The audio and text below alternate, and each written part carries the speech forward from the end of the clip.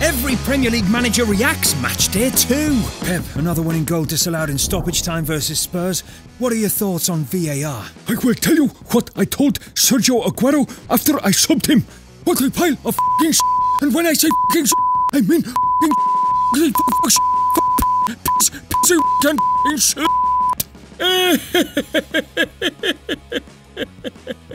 It's totally s***ing pile of crappy f***ing wank. Sorry, boss, please. I stop now. I think I get carpal tunnel. Of course, Sergio. Come here and give me a hug. Mess with me again, and I'll make sure a carp in your tunnel is the least of your worries. Oh, the tears of joy. After that phenomenal hat-trick, I told Pookie to pucker up so Delia could give him a big fat snog.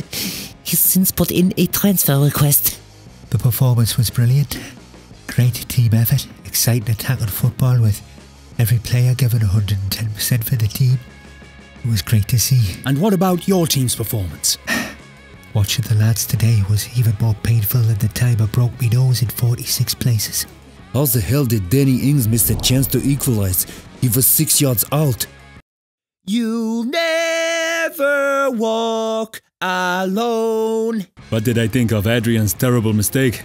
It was just like Rocky, yeah! In what way? In the way that he seemed to be taking part in a competitive sport with brain damage. Boom! It's all about the clean sheets.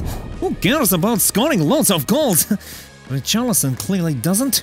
Dickhead. We have known what the issues are since last season. We need to score more goals.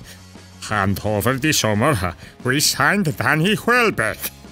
Apparently, we forgot that we need to score more goals. Trossard, what a goal. I have to say it's wonderful to see a player scoring for Brighton who isn't close to getting his pension. Well, a 5-0 loss to Manchester City, followed by a 1-1 draw with Brighton, may seem like a bad start to the season. But,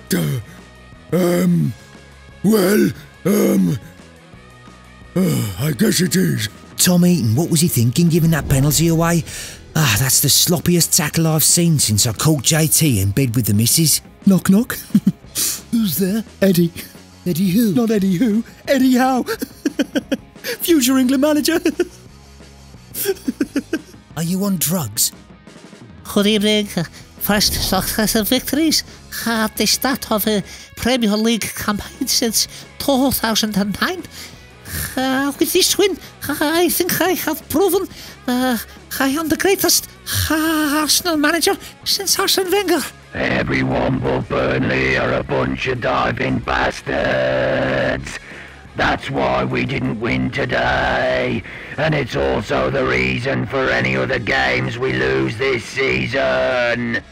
Diving must be exterminated from the game.